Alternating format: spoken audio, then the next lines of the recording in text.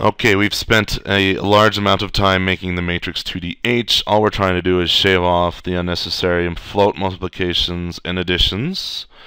And I want to actually use them to make our ship move around. Let me control F5 on this game, and you can see that I'm able to fly around just as we did before. Very good. Well, if our math is correct and my logic's correct, we can replace matrix 3D with matrix 2DH, and I'll still be able to fly around the same and all that kind of thing. Now, remember, I was hoping to profile and figure out how much faster is a matrix 2DH compared to a matrix 3DH.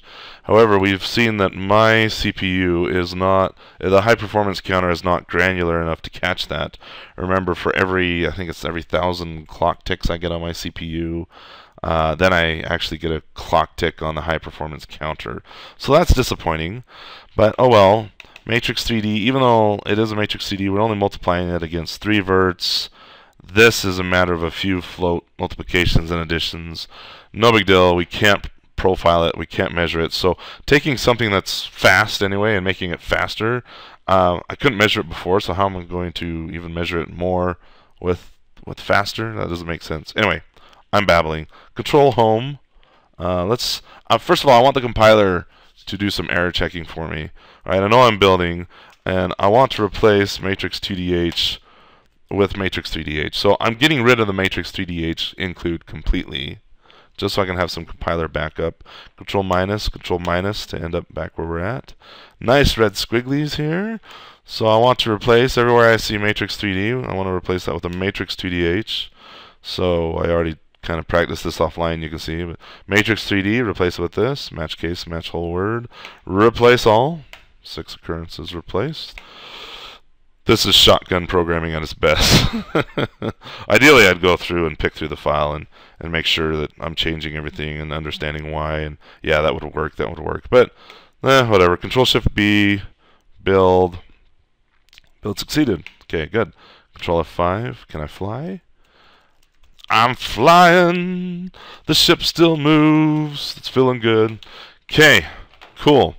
A little discussion I want to take on at this point. I think it's a good time to take on this discussion. Let's go back to matrix 2DH. Now, if you talk to some game programmers, they may say that an affine transformation is a linear combination or a linear transformation followed by a translation. Okay, let me say that again. An affine transformation is a linear transformation followed by a translation. Now, if you hear a game programmer say that, say something to that effect, don't get all huffy and say you're wrong. But in my mind, they're right, but there's more to it. Right? And allow me to explain.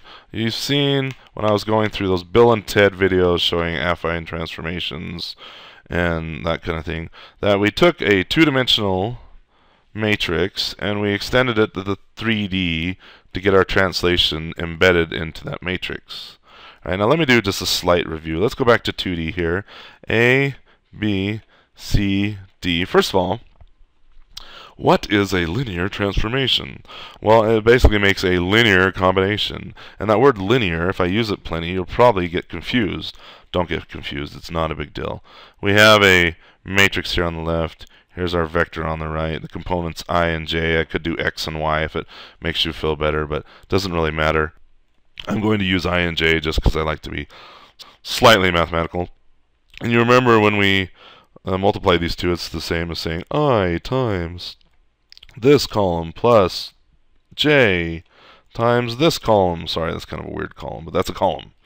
All right, so the word combination comes from the fact that I'm taking I and I'm combining it, this ith element with this vector, with these elements of this vector, and then j with the jth element of this vector, and doing a combination of j with this vector. And so it's kind of cool. We can take these scalars inside of a vector and combine them with other vectors and do the addition. All right, remember this is vector addition, and somehow we end up with a new vector. That's really cool. That's the linear combination part, right? Or the linear transformation. Right? We can take a scalar, times it by by a vector and then add it to another scalar times a vector. Yada yada yada. Well, if you look, we have a lot of linear combinations here going on. All right, look at all these linear combinations. And before I went and made the matrix 2DH class, we had linear combinations out here as well. But the intelligent programmer in me said, you know, all of that stuff's a waste. We can get rid of that. All right, all we're doing is really just adding that translation in. Okay, so when people say it's a linear combination followed by, or a linear transformation followed by a translation, this is how they're looking at it. Here's the linear combination part, and here's the translation. All right, followed by, notice the plus signs here, followed by a translation. All right, but if this is all they understand, they're missing the big picture. The big picture is this is still linear algebra. We are using the third dimension to do a translation in the second dimension, as I've shown in previous videos. Let me bring up matrix 3D H again, inline right here, and let's go down. Here's our original multiplication code, and look at this. All I see right here is here's a linear transformation. All this is linear transformation. I don't see followed by a translation anywhere in there. Right? But really it is followed by a translation. Okay, it's just over here. Right? We removed the fluff from this code over here and got down to the nitty-gritty. What's really doing work down in here? But it's still a linear combination or linear transformation. Either way, it's linear transformation. All right, I remember when I first showed affine transformations to a hardcore mathematics friend of mine. He, in his mind, which he's right, he says translation is not linear. Translation's not linear. Translation's not linear. And it's not unless you use that extra dimension. Okay, so I took our two-dimensional matrix I had here before A, B, C, and D, and then I threw in translation I, translation J, or translation X and Y, whatever you want, and then here's 0, 0, 1. And I was trying to wrap my head around this concept, and I showed this to him, and then we have I, J, and then we, W, okay? And he looked at it and he laughed. He said, oh, that's funny. That's funny. They took translation and they linearized it. And I looked at him like, what?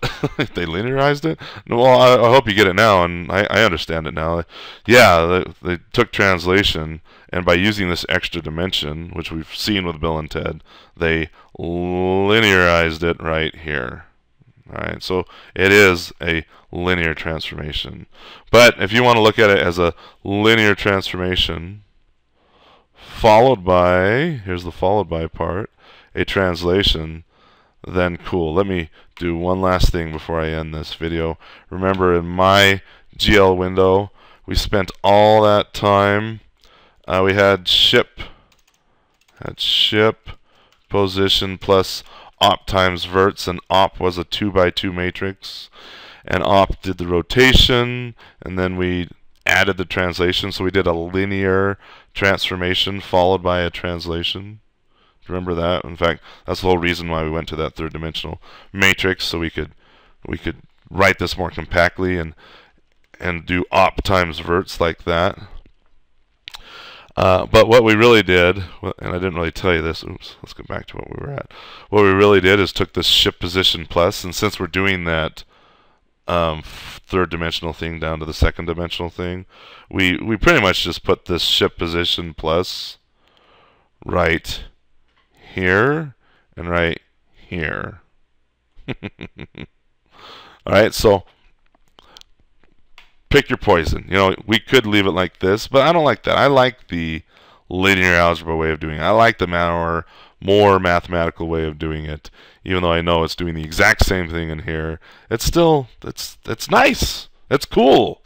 All right, and then we're going to see when we get to three-dimensional graphics, we'll use the unused elements of our matrices. But I'm probably beating a dead horse here. Let me get back to op times verts. Just make sure this builds still. Build started, build succeeded. Run it.